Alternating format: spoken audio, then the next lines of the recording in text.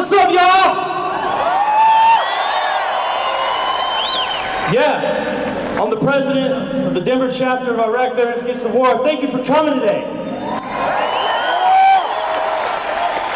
Yeah, I used to be a soldier as a reconnaissance scout in Iraq in the illegal occupation of Iraqi people.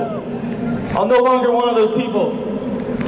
I'm a proud member of Iraq Veterans Against the War. This political system is a sham, and it's a joke. It's two sides of the same coin. And you know what? Here in Denver, I find it very indicative of this so-called democracy that they have to have their little party at the Pepsi Center and spend $50 million on security so we can get a police state.